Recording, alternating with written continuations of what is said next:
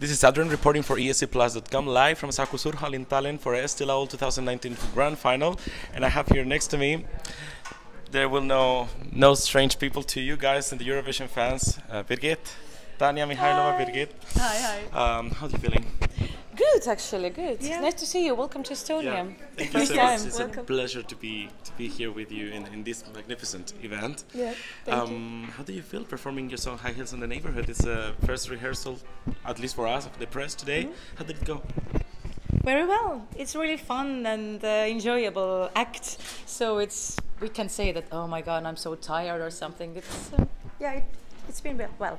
Yeah, the thing is, this year we do what we normally do with the bands, like every week and every year for 10 years already. We perform with the same band and with each other in the same band. So it's not specially made band for the Eurovision. It's what we are. It's what we do. We do a lot of fun things. So we put energy out there. So our guys, it's not like just some guys that are on stage with us. They're a very important part of our performance as well. So we're just enjoying ourselves on the stage, and it's a fun song. It's all about having fun and just have a good time. Actually, I was going to ask you how did the idea to? I was going to ask you how the act came up for, but actually you have just told me. Yep. But how did the idea to enter Eesti Laul came up to, like, because if you win this, you're going to the Eurovision again. So how the idea to send a song to Eesti Laul came to your mind? Well, the guys wanted to participate. I think, the guys wanted it. So they were talking to us like for a couple of years already, and Birgit was ready last year, but I wasn't ready. I was like, no, it's kind of hard. I know, I've been there. It's hard, and it's not not the right time. But this year I was like, okay, let's do it. And we thought that maybe it's for us it's like 5 years. So you perform in Eurovision, so you have 5 years off, and then you can perform one more time.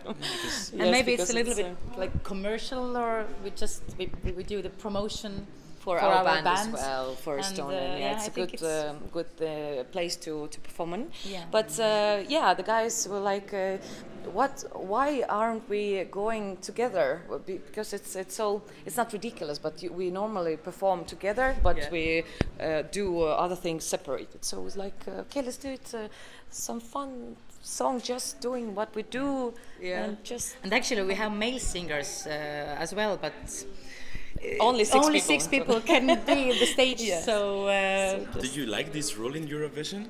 Because it's something that a lot of people have been complaining about, like all these 6 people on stage. Yeah, it's kind of hard when you want to do some great number with dancers, for example, and you have to have back vocals as well. So you have to search for people who can dance and sing at the same time. And in Estonia, search is very quick.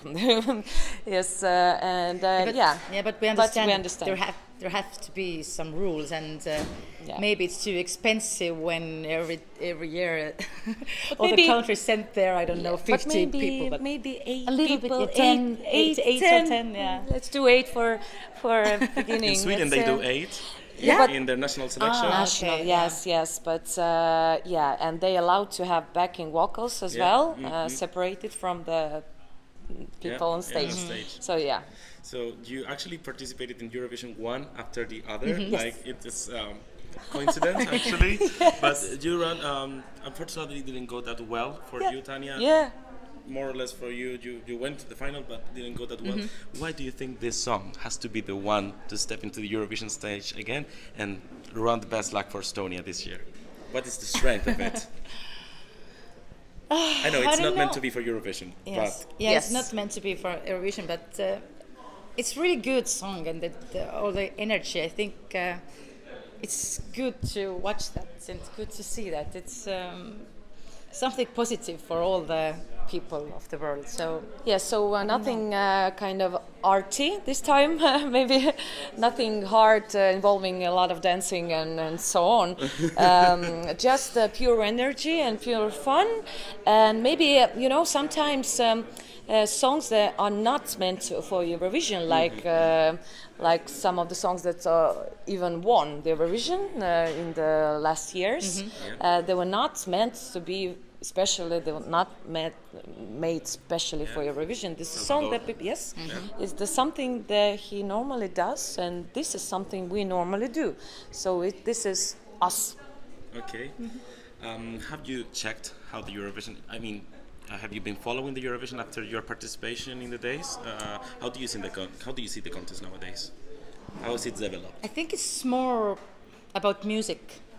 I think this, Well, sometimes but sometimes not. But I think a little bit more. Not only show, but the music. yes, for me Music it's is really important. A good music. Yeah, that's just the songs, just the music. It's like making comebacks and stuff. But sometimes it is for me like competition between a great show, using a lot of staging, a lot of money, of course, because everything is very expensive. So you can use pyrotechnics and some I don't know, some decorations on stage and so on, dancers, and it's the competition between this and just music. Yeah. So it's every year it's interesting to watch what kind of direction it goes, and for me it's a lot about background as well, because you have to have story, and we do have story. This is what we do. This is like us. For sure, you will be feeling the warmth of the Estonian public, because they already know you. They don't know who you are. Yeah. And you're, of course, you're not only receiving comments from them, but also from the international Eurovision fans that will be behind you. It's been like a couple of not a lot of years, but a few years after your participation. Yeah. So how is it something that you take when you go to perform on stage? The feedback from the audience. Does it help you to improve your performance? Yeah, At of course. It's like win-win situation. It's not only like I don't know. Yeah, of course. I think for me the most important thing is audience, the feeling that there is audience and you can perform for them. It's a really big thing. Yeah, and for me, Eurovision fans are quite something different. It's the special like people, because it's something different. The love and the gratitude and the energy you receive from them. It's something I have never felt before Eurovision. So this is actually very warm and very great feeling that you kind of miss when you go back. But of course, people in Estonia as well, very good people, and for me it was a very big sign when I didn't go through the finals in Eurovision, but I still came home and they were like, oh, you did so well, and everybody was they were behind me, so they were not against me. I thought that maybe some of them will be kind of disappointed. Of course we were, but not as in negative way. So audience is it's a great thing, and of course for me it is, well, you have to perform that you are happy about your performance. So there's nothing you could have done differently or better. So you just have to have fun and perform as in the best way you can perform, and just enjoy your time. Yes.